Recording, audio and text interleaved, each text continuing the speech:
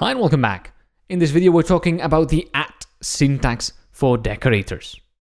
We've used a couple of decorators in the past, like the at property decorator, and also at class method and at static methods. Now we're going to learn how to use that for our own functions that we create, our own decorators. All we have to do is actually really simple.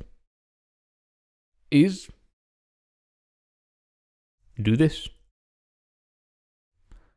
Now we no longer need this line, because this function, when it's defined, is already defined using the decorator. So now my function doesn't really exist anymore as a function. We can just run my function here, and you'll get the password for the admin panel, and if you change the access level, you get nothing. However, something not so great happens, which is if you print my function.name, this should give you the name of the function. What do you think is going to get printed out? Possibly not what you'd expect.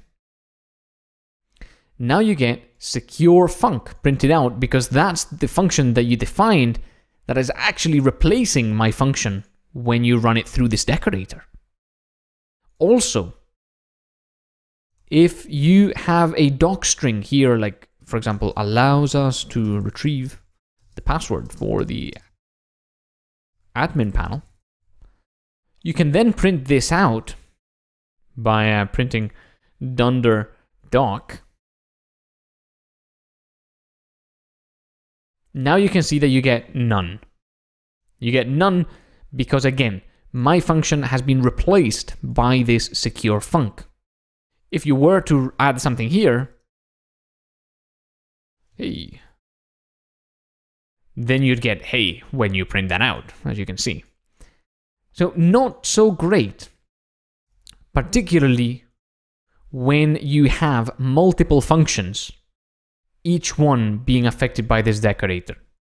Like if you have another function here and it doesn't do anything, but you apply the decorator to it,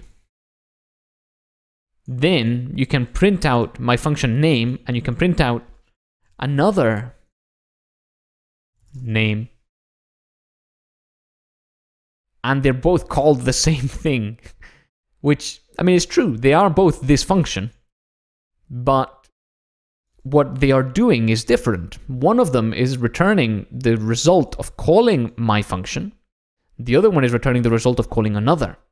So them two having the same name doesn't make any sense. They are different functions. Why should they have the same name? So this is a slight problem with decorators, but there is a way to solve it. Let's look at how we can keep the original function name and docstring when using a decorator in the next video. I'll see you there.